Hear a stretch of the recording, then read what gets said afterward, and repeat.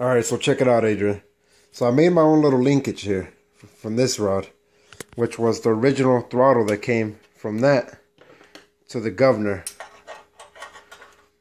It was that one bar that went all the way across from the governor to that. So what I did was I started taking measurements of it. See, it was the whole complete piece, but I started bending it. What I did was I hooked up the throttle with the lever. I drilled 2 other holes here and 2 here, one here and one on the other side where that cable's gonna go through. And now when I give it throttle, it moves the whole unit. That stick doesn't come out, but eventually I'm gonna put a bend up here. See what it does when it goes straight, and then when it comes back, it looks like it's gonna fall. It's gonna hit the motor shaft right there. It's gonna bounce it back up.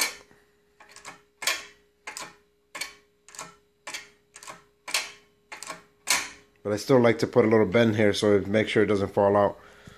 Yeah, this is it. Little by little, it's getting put together.